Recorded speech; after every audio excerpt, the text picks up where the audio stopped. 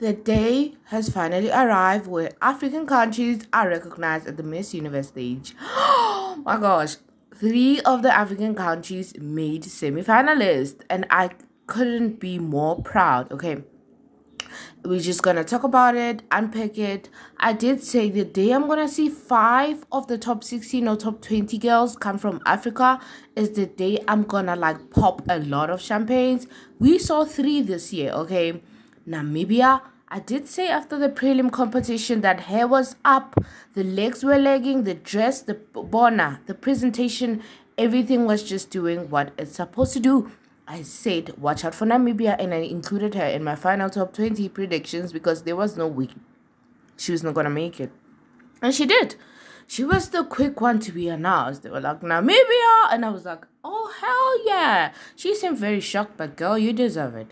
Cameroon, I liked her prelim gown, actually. But I did not know much about her. So I kind of excluded her in my top 20, but needless to say, the judges included her.